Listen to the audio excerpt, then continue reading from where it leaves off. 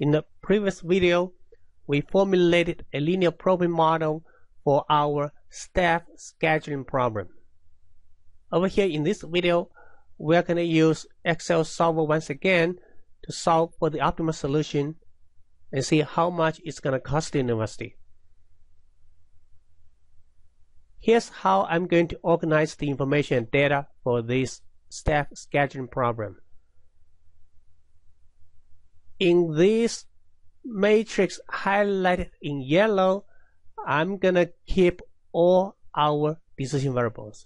They are E11, E12, all the way to E26. In C column, we have F11 all the way to F26. In row 22, we have the unit cost. $77 is the unit cost for each 8-hour shift staff member. $39 is the unit cost for one 4-hour shift staff member.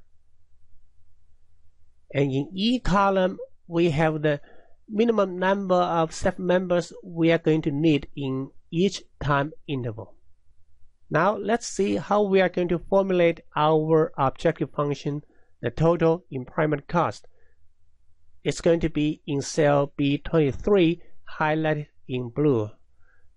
It's going to be equal to 79 times the sum of E11 all the way to E26 plus 39 times the sum of F11 all the way to F26. And that's our total employment cost. Alright, what about the constraints? The only constraint that really matters is the minimum number of staff members we need at each time interval. So we need to figure out the actual number of staff members on duty at each time interval. How many staff members we have on duty on day 1 in time interval 1? It is, if you recall, E11 plus E26 plus F11. It's going to be equal to E11, which is in cell B10, plus E26, which is in cell B21, and then plus F11, the number of 4-hour people who started at midnight of day 1. And that is in cell C10. That's it. Okay, what about the actual number of staff members on duty on day 1 in time interval 2? It is going to be equal to the sum of E12, the number of 8-hour people who start their shift at 4 a.m.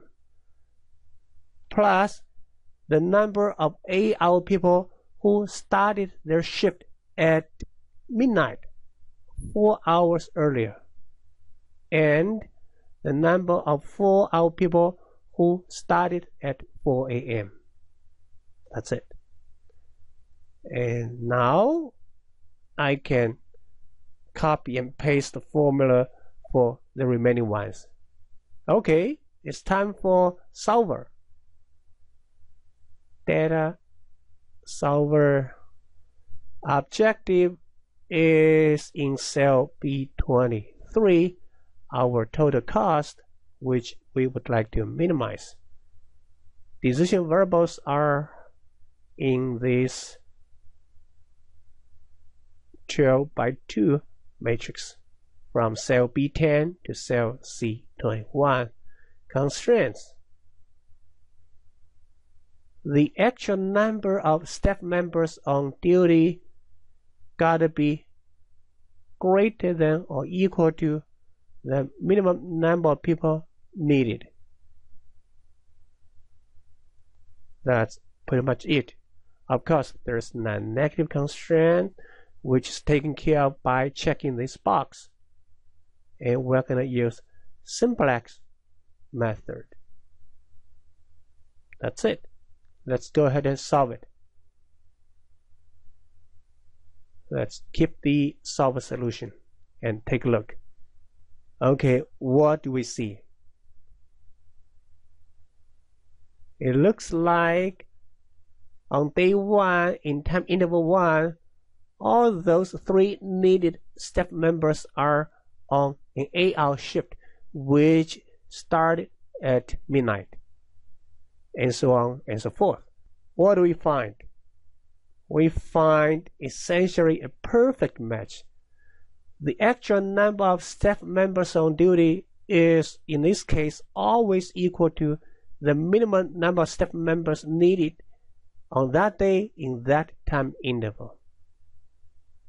As a result, we have a total cost of $5,666. That's the best we can possibly do given the constraint we face.